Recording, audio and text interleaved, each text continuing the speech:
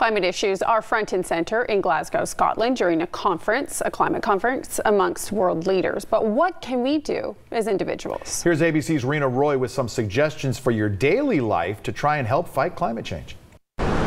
The impacts of climate change are happening all around us. Life-threatening storms and wildfires are occurring more frequently and having a huge negative impact on the economy and the health of Americans. Dr. Radley Horton is a climate scientist at Columbia University. I am disturbed by how quickly we're seeing the emergence of these unprecedented extreme weather events and seeing how large the impacts are. Climate change can seem like a scary and overwhelming problem, almost too big for an individual to make a difference. So what can you do to fight climate change? You can start right in your own home. What temperature you set your thermostat to is something that's very important. Also finding out if your utility offers a renewables program. Most do at this point, so that at least some of your energy is coming from, say, solar or wind.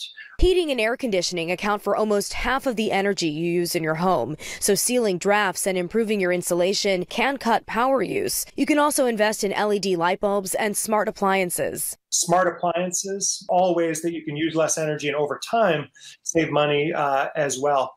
And unplug your appliances when you're not using or charging them. Electronic devices that are plugged in use energy even when they're fully charged. Another impactful thing you can do is cut down on food waste. Americans throw away up to 40% of the food they buy. So buy less food, eat leftovers, compost food scraps, and donate extra food to soup kitchens or food banks. Outside the home, use public transportation when you can. And when you drive, use less gas by keeping your tires properly inflated and driving at a steady pace to improve your gas mileage. Experts say talking with your friends and family about fighting climate change can help as well. The more people who join the fight, the bigger the impact will be.